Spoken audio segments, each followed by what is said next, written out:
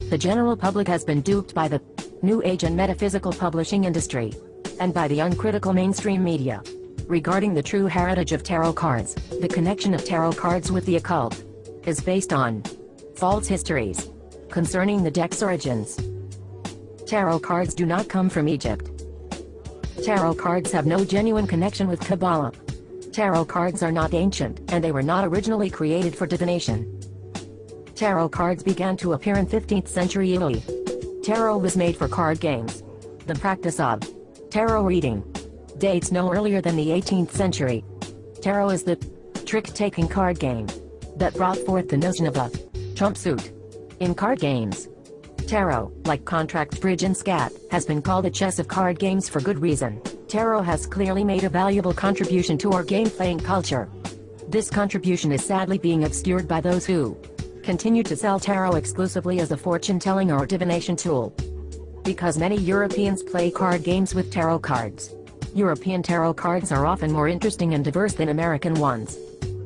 A wide variety of tarot deck designs would be possible if our narrow view of tarot cards as a divination tool were changed.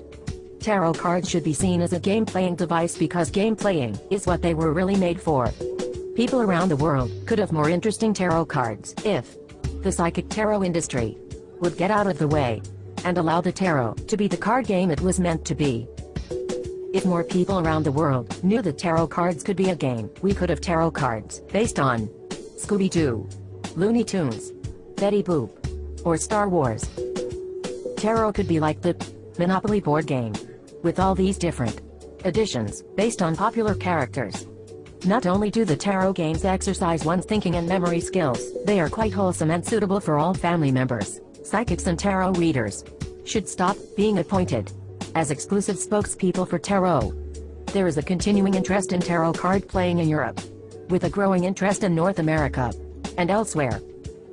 It is time for game players worldwide to reclaim the tarot. The continued focus on tarot as only a divination tool is an obstacle to our cultural progress. Let game playing become the future of tarot.